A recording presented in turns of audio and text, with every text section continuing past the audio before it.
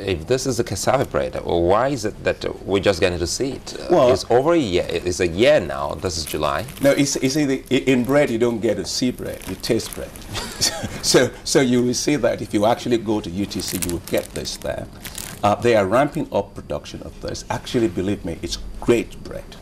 Right? This bread costs 60% of the cost of wheat bread, and it tastes better than white flour wheat bread. And you hear quite a lot about the issue of some people will tell you, oh, it can aggravate this and that. That's not correct. I'm a scientist, I know that. This bread is so healthy because the glycemic index of this bread. But the argument some people have come up with concerning cassava bread is that, well, they're allergic to it. Some say, well, cassava is not too good for them. I'm quite sure you're aware of that argument. Well, you know, I mean, yeah, I take a look at you and also at her and myself. We all grew up eating cassava, right? And we look great. Everybody looks great, you know. No, it is a misinformation. It's a deliberate misinformation. Here are the facts when it comes to the issue of what can aggravate diabetes. There's something called glycemic index. The glycemic index basically is the speed at which sugar enters your body. So the lower that glycemic index, right, the lower the risk that you may have an aggravation of diabetes. But if it's high, obviously the probability of that aggravation is higher. Now here are the facts. Cassava has a glycemic index of 57.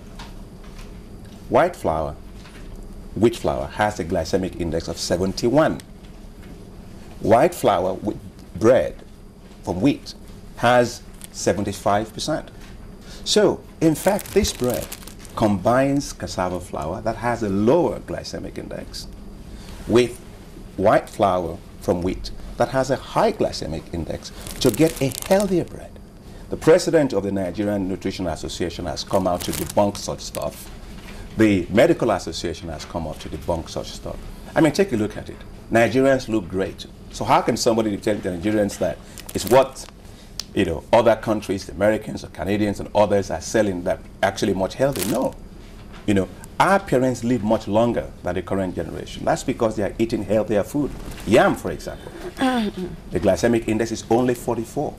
So what I want to say is that obviously there will be those that make money from the current system, that are rent seekers, that don't want Nigeria to make that substitution. Think about it. If you're the largest producer of something in the world, you ought to be the largest processor of that stuff in the world. So for the farmer there, maybe, sorry Mark, for the farmer maybe in the village or anywhere, the cassava farmer, how can he benefit from all of this policy? Because we understand that while the initiative is meant to infuse an increasing higher percentage of cassava flour into the baking of bread in Nigeria. So the man who is a cassava farmer, and before now he believes that his product would just be used for gari and maybe some other starchy products. How can he be part of this to the extent that he will feel it and know that there's a difference in his production before this initiative? Well, in fact, the farmers are feeling it, because when you take a look at cassava farmer today, the cost of harvesting that cassava on the ground far exceeds how much they're going to get from the market. Most of the cassava in Nigeria is underground because there are no markets for it. And so that's why we are creating those markets. Now, already for this, to make this particular bread, we have farmers accelerating the supply of cassava. Many of them that couldn't find the markets before are getting markets now. Secondly, are the processors, those that process the high quality cassava flour. When Mr. President came on board, we had only in this country two large processors of high quality cassava flour. Both of them were within 1 month of shutting down, to moving to Ghana. Why? Because under the former president, President Obasanjo, and they had the 10% policy to substitute cassava flour in bread. You know, those in the flour milling industry, you know, made sure it didn't work. And I'm not surprised that they did that, you know, because you protect your own rent. That's what people do. But all those SMEs died. 153 of them, I went to each one of them. I came back an angry man, because it showed me that the economic rent-seeking behavior of a few decimates the life of the many. And so what we've done in the last couple of months is that we've upgraded those 153 SMEs back in business, people that actually did invest their own life saving in that and have some others kill it because they didn't want it to work. That is now up. We have a total capacity of that 110,000 metric tons that they are producing. We are upgrading their flash dryers right now as we speak. We have Thai Farm, which was within 1 month of closing when we started. Thai Farm is today operating 24 hours, 6 days a week, supplying that flour. They're buying that cassava. It's being processed by the processors and going further. But we are even doing more than that. We as a government, we said we will do 40% substitution for bread and for confectionaries by 2015.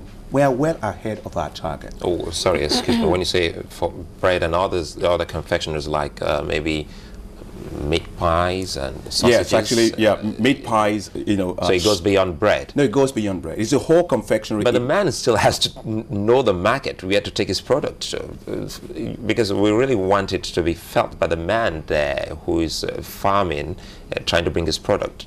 The man there, how can he get the market, really? Who does he give his products to? Well, you know, the farmers are selling their cassava to the processors. The processors are making high-quality cassava flour and selling, you know, off to those that are the corporate bakers. But Mr. President did something, you know, 2 days ago, which was phenomenal. You know, the president eats this bread every day. This is great bread. You know, I eat this bread every day. If the president of the country, who can eat anything he wants, right, eats this bread, that must tell you something. I remember he hosted the president of Malawi to dinner once, and His Excellency was quite generous to ask me to join him at the dinner table. And as the president of Malawi was eating, I said, Your Excellency, how do you like the bread you're eating? You know, looking at me in the startled way, she was like, bread? You're asking me about bread? It kind of a look. I said, I'm sure my president would like you to know that is cassava bread that you're eating. She stopped and she said, no, you can't make bread out of cassava. Mr. President said, that's why you are eating it. And immediately she said, I import a lot of wheat in Malawi. How can I learn from Nigeria? They pack the bread, they put it into her limousine, she takes them to Malawi. 1 week after, they send a letter back. They want to see how Nigeria can help them in Malawi to do that substitution. We're getting the same from Ivory Coast, we're getting the same from Ghana. Are you bothered about sustainability? How can we sustain this? Because we remember once upon a time an Asian country also came to look at how they can get the oil palm from us, but today I think they are masters at it to the extent that the NIFO we once had, Institute for Oil Palm Research, yes, is just there, and we're not even exporting anymore. Well, I think that's what we're trying to change. When the president actually announced those fiscal measures, which the coordinating minister of the economy announced 2 days ago, you know, those measures is how to take that bread to scale. So you need the master bakers to do that, beyond the corporate bakers. We have 435,000 master bakers in the country, each one of them employing about 30 people. So in the new measures that we set, the cost of the enzymes, to make this you need enzymes. And the enzymes are not produced in Nigeria.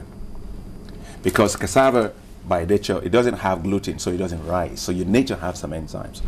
Now, Mr. President said the duty on the enzymes, 0. From 10%, knock it off to 0. Second is that the master bakers need new equipment.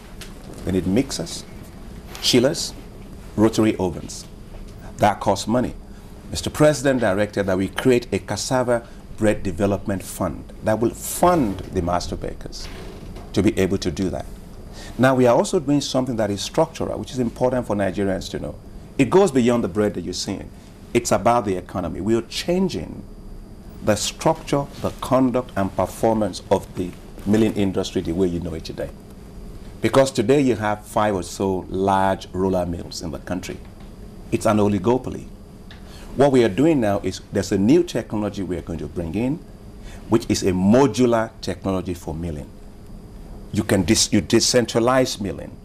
You get it closer to the master bakers, and you sell premix. The master baker that wants to do this bread needs the flour pre-mixed for them with the enzymes in it. So we are creating a new cluster of businesses that are going to be doing premixes for this. What that means is this. Nigeria can become, in fact, an exporter of premix cassava flour for cassava bread to other African countries. So we turn what was essentially something rotten on the ground, and we create a market for it that we can, in fact, not only satisfy our demand and export. So I want to say that the great thing about this policy of the president is as follows. One, the bread is cheaper. Two, it is that you create jobs, you create markets. You don't export jobs, you create jobs domestically. And that's why I'm also excited by the gains we have made over the last several months with the deal with China.